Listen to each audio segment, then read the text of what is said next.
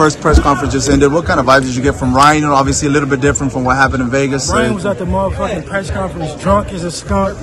But, drunk? you know, hopefully, you know, he get it together before April 20th. And I'm going to have him punch drunk on that day. Devin, I know you said that. Oh, it means everything. You know, I fought here a long time ago. Well, not that long ago, but I fought Abdulev here at the Hulu Theater. You know, a much smaller venue, of course. But it was always my dream to come back to New York, and now we're here, the media capital of the world. See how much media is here right now, and I'm excited for it. I know why'd you say that various times that it could be shaky for the fight. What gives you that feeling that he can possibly show up? This is what I know. Ryan's team is reaching out to my team, to the Zone, Golden Boy. We're all talking about it. About Ryan is trying to get the fight moved at a later date, and in Vegas. That's what he's trying May 4th date. Well, he keeps saying May 4th, but it cannot be May 4th. Canelo's fighting on May 4th. Everybody knows this already. He keeps saying that we can do it, Cinco de Mayo, whatever. We can't do it. So what is he talking about? Bill says that everybody's against you, including Floyd, the whole boxing community. Do you feel that way? Nah, I mean, I don't know. I'm not gonna say what Ryan is talking about. At the end of the day, it don't matter. You know, it's always been Devin Haney versus everybody, and you know, I got a good team around me. So you know, whatever it is what it is. I focus on myself, and whatever it's gonna be, it's gonna be. What do you think about his performance? The boxing voice. Oh, you ready to go? Saquon Jones with the boxing voice. I saw you fight in Melbourne, Australia. You were very composed. Talk about the difference between the press conference with you and Kambosos in Melbourne and today's press conference in New York. Yeah. Well, our fight announcement, like the press conference before that was over like Zoom, so it was a lot different. But you know, this is a different caliber fight. This is huge. This is gonna be crazy. And we're in New York City, the media capital of the world. So you know, it's much bigger. The world is tuning into it, and I can't wait. What message you want to give to those fans who are waiting for this big match in Vegas? I'm excited to get the fans a great fight. Tell Ryan, do not pull out. Do not try to get the fight nowhere else. The fight needs to be here and in New York City, April 20th. You know, and it's going to be massive. Why do you think he wants to move the fight? This fight is a natural for the West Coast. Why does this particular matchup work in the East Coast here? Because it's that big. And it's like I said, it's the media capital of the world. Look how many people, how many of you guys are here right now to capture this. This is where we get the eyeballs that we need. And the fight will do good anywhere, truly.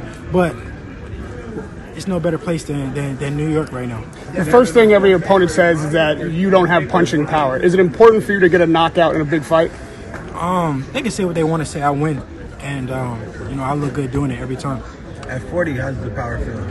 Oh, I mean, you've seen how much stronger I am at 140 in the last fight, and I'm only getting better. I'm only getting stronger. So tune in April 20th. You're gonna see how much stronger I got even from the last fight. How long do you think you'll campaign at 140?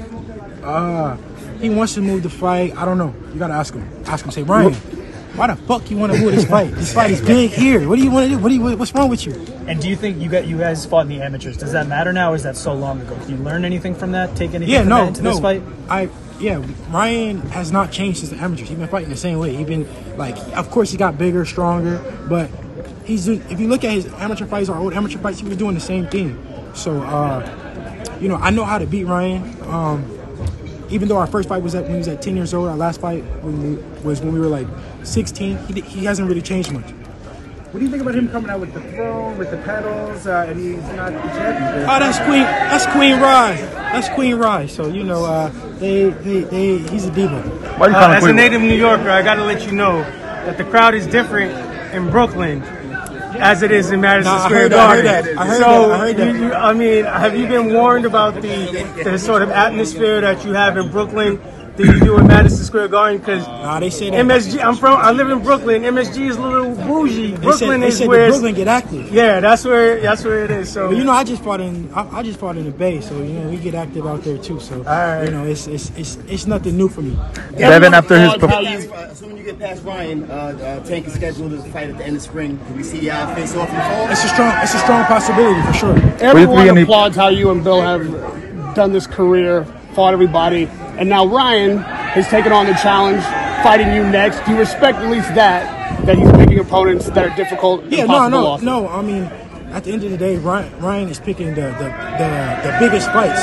Tank was a huge fight. This is a huge fight. So, he's getting paid, big money for the fight. So that's why he's taking it, not because he's taking it for bragging rights. Mauricio Suleiman said this might be a 3-fight kind of trilogy.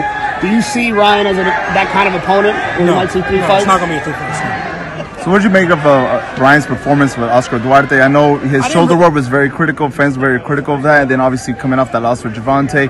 Did you feel overconfident, you could get the victory come April 20th? No, his shoulder work was fire. That shit was fire. Sarcasm. That shit was it.